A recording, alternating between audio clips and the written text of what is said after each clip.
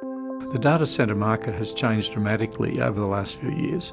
We increasingly saw that we needed to remain relevant to our clients' business.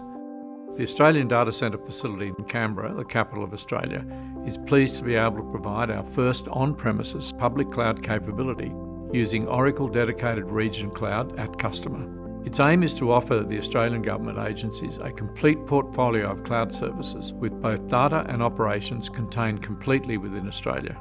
ADC and our partners provide clients with true hybrid cloud capability and multi-cloud management by integrating private and public cloud services that are highly secure and of high availability and functionality. We looked at a variety of options, from bespoke private secure clouds right through to establishing our own cloud using hypervisor technology. Ultimately, the choice was pretty simple. There was no other provider out there that provided the range of services that comes with the Oracle Dedicated Region.